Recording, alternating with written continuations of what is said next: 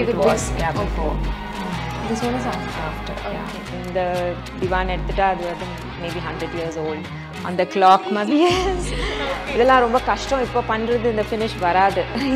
இந்த center table நீங்க base பாத்தீங்கன்னா அது ஒரு பில்லரோட பேஸ் எல்லாமே வந்து உங்களுக்கு வந்து வேஸ்ட் பண்ண பிடிக்காது. We like to use old reuse things.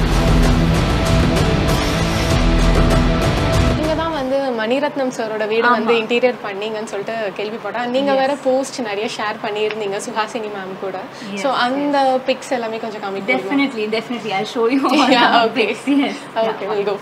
So Mani sir and Suhasini ma'am's house, a great opportunity for us actually.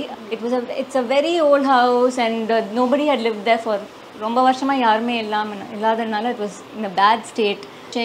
This area we did some changes because in the archway vandu romba beautiful ah irundhuchu, so we wanted to highlight that with a row of lights and a wooden floor yen pannirkona adukku adjacent ah one beautiful wooden staircase irundhuchu. Ingiyum we done a little bit of work, or cornice detail, lighting, concrete floor. Illa, this is all from Mani sir's collection. He has a stunning collection.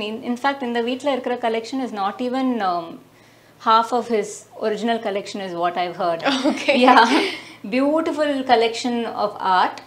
This is the wooden staircase that I was talking about. Pathina, we didn't go very extravagant. We kept it very simple. In fact, these three lights actually we separate 3 IKEA lamps use பண்ணி தான் பண்ணிருக்கோம். If you think about it, it's actually very simple, but in the lights வந்து ரொம்ப டிஃபரண்டா இருக்கு. Correct. Yeah. ஆனா பார்க்க போது it was like drama, but if you really see, it's just the effort of எங்க அந்த மாதிரி கிடைக்கும்னு வாங்கி போறோம், but it wasn't very expensive. வீட்ல நாங்க ரெண்டுக்கு தான் வந்து இருந்தோம். I think it was constructed in 1996 I think this house. ஆனா யாரு ஆர்க்கிடெக்ட் எதுவுமே தெரியாது because நீங்க பாத்தீங்கன்னா அந்த வீடு looks very beautiful. 5 years back then we bought this house, so fulla we wanted to change, but in the place or the essence of this place we wanted to retain, both of us. So because in this this exposed brick and இதெல்லாம் ரொம்ப கஷ்டம் இப்போ பண்றது இந்த finish வராது. வெளியில கூட இருக்கு. So அது we wanted to retain, and if you see மேலலாம் பாத்தீங்கன்னா ஒரு லைட் இதெல்லாம் இருக்கும், அதெல்லாம் இப்போ இருக்க ஹவுசஸ்ல அந்த மாதிரி எல்லாம் இருக்காது.